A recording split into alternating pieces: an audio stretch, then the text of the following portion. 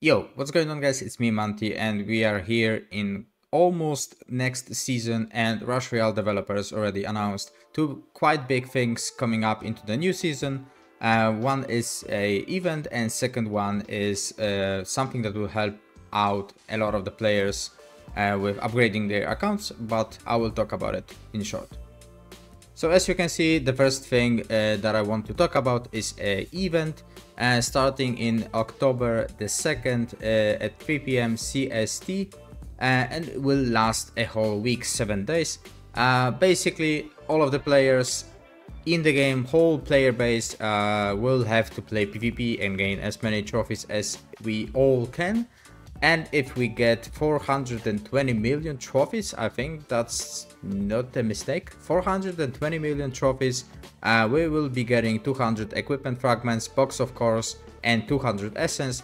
And if we score higher above that, we will be also getting a new prize, which is a very rare demon hunter emoji that we haven't seen in a long time. That's at least what they said.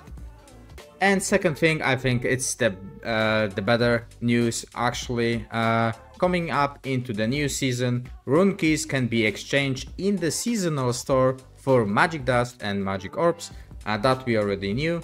Another thing is that gluten chests allow you to donate a legendary card you don't need for a choice of 2 legendary cards. With the possibility of exchanging them, there are 3 free exchanges, but you can increase their number to 5 before opening the chest by using faction cores.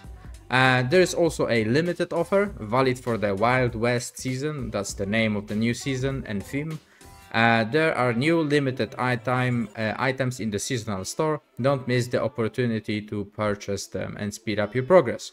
Magic Orb can be obtained for 1000 magical dust, limited by 3 times, and Magic Orb can be obtained for 50 bells, also limited by 3, which is 6 Magic Orbs, basically for free, in my opinion, at least for me. I don't use bells.